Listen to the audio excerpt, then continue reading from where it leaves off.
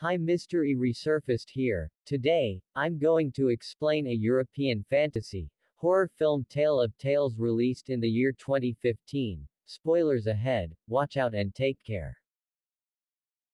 The film is split into three stories. The first story revolves around the king and queen of a kingdom named Longtrellis.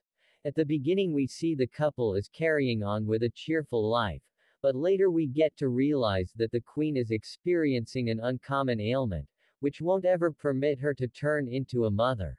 Because of this, the queen is always disturbed, seeing his wife in this state. The king brings the best specialists and doctors from all over the world, yet unfortunately not a solitary one of them can analyze the mysterious sickness inside her. Regardless of this, the king makes an honest effort to encourage his queen. One day he welcomes some carnival entertainers to the palace. Abruptly, the queen notification that one of the carnival entertainers is anticipating a child. Accordingly, she becomes jealous and begins crushing things. Later, entering her chamber when the king learns about it. He visits her room and commits to go to any degree to tackle her concern. Late around evening time, a bizarre sorcerer shows up at the palace, guaranteeing that he can take care of the queen's pregnancy issue. Hearing this, the king advises him that many people have attempted before and failed. Although, the sorcerer is inflexible that the queen can bear a child, but it relies upon how far the king will go for his queen. The king answers the last extent. The sorcerer uncovers that he has long period of experience and knows a ton about nature. Besides, he says that nature should always be unstable, and that assuming the king wants a life, he should also forfeit one, however of his bizarre claims. The king and queen give him their full help. After this, the sorcerer starts to explain the process. The king should catch a sea monster whose heart will be utilized to fix the queen's ailment. Then an unadulterated and unmarried woman will set it up, which will be eaten by queen. Following these, the sorcerer guarantees that the queen will become pregnant. Hearing this, the king quickly agrees to hunt down the sea monster and starts the arrangements. The next day the king sets out to hunt down the monster. He finds the monster in one of the rivers when the monster is sleeping. The king walks into the sea to go after it. He's ultimately effective in killing the monster, but gets severely injured in the battle soon. He capitulates to his wounds, but before he does, he eliminates the monster's heart. The queen then gets back to the palace, covering the heart with a fabric. Later a house cleaner at the palace is viewed as unmarried and unadulterated. Subsequently, she's entrusted with preparing up the heart while cooking. She encounters odd sensations and unexpectedly becomes pregnant. Soon the queen consumes the heart. Lastly, she becomes pregnant in the following scene. The servant and the queen give birth to their children. Simultaneously, the boys look to be the same age. The queen's son is named Elias, though the house cleaner child is named Jonah. The film then quickly advances to 16 years where the boys have now become grown-ups. The queen is carrying on with a cheerful existence with her son Elias, as she imagines that she's been allowed a second opportunity at life. However, the two kids who were brought into the world around the same time and seem as though twins are not ordinary kids. As the sea monster is addressed by the white tone of their hair, they have a solid friendship and are very near to one another. The queen, then again, disdains their friendship. She tells her son that as a prince, he's not allowed to be friends with a housekeeper's son, Jonah. In spite of this, Elias overlooks his mother and keeps on meeting with Jonah. Afterward, we additionally get to realize that the boys have the ability to inhale underwater in an extraordinary manner. In the following scene, the queen warns her house cleaner that if she doesn't keep her son away from meeting Elias, she and her son will be removed from the kingdom regardless. The two appear to be indifferent and meet on. They went too far one day when Jonah wears Elias's clothing and goes to the queen. When she finds reality, she decides to banish Jonah from the kingdom. Elias makes an endeavor to stop him, however, fails. Jonah then cuts a tree with his blade and water begins to flow from that point. He lets Elias know that as long as the water is perfect, he ought to know that he's alive, and when it becomes red, he ought to comprehend that Jonah's life is in risk in the wake of saying that he leaves. Elias checks the water routinely to check whether it has become red one day. The water becomes red, and he understands that something is off base to track down Jonah. He leaves the kingdom without informing his mother after a long hunt. Elias at last arrives at Jonah's home. He finds that Jonah has married a young lady. People there distinguish him as Jonah since they share similar facial highlights. Then he discovers that Jonah had gone to the woodland 5 days prior, and has not returned since. Elias then goes out looking for Jonah, while the queen develops more worried about him, left without any choices.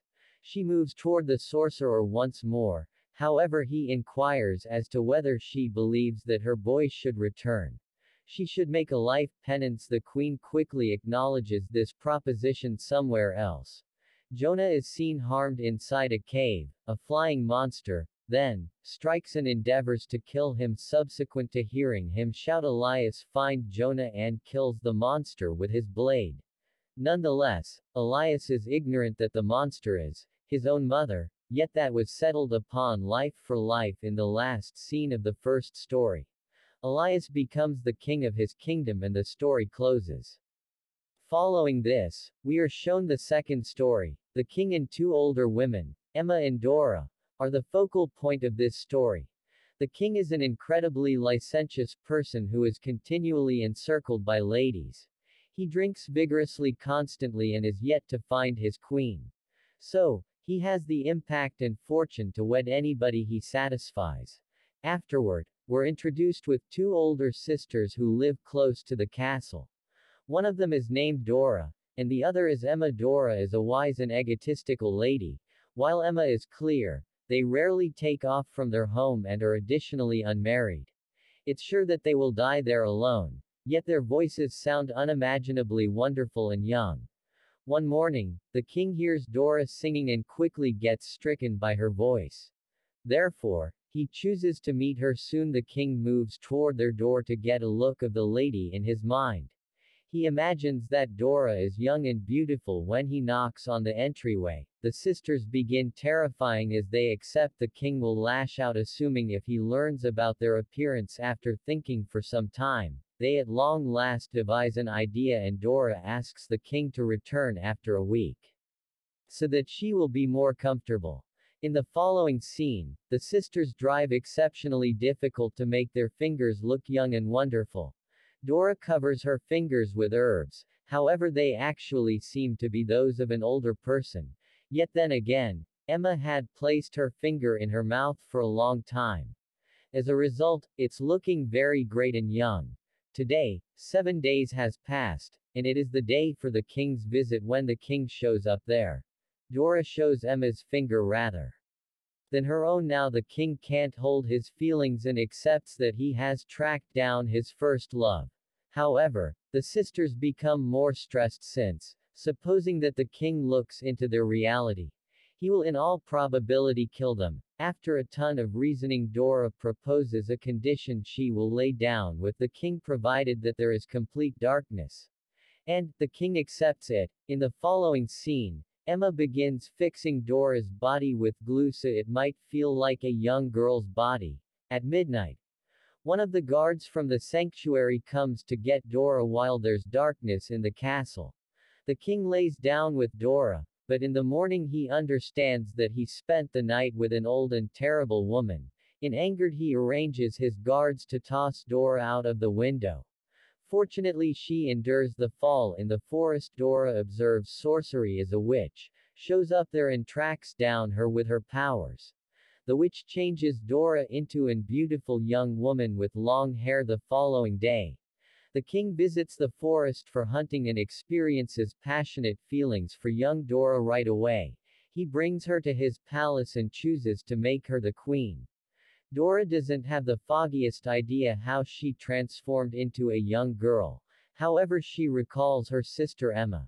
She welcomes Emma to her wedding, who is still in dismay about her new appearance when Emma asks about how she became young. Dora snidely answers that she stripped off her old skin. However, Emma believes it to be valid and visits an ironsmith to strip her old skin in return for a necklace. The ironsmith gives off an impression of being more dumb. He takes her to the forest, ties her against a tree, and strips all her skin. In the following scene, Emma gets back to the palace in a delicate state, and she dies soon somewhere else.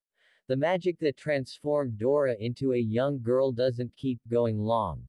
She begins to become old as her skin starts to overlay. When she understands that she's turning old, she takes off from the palace.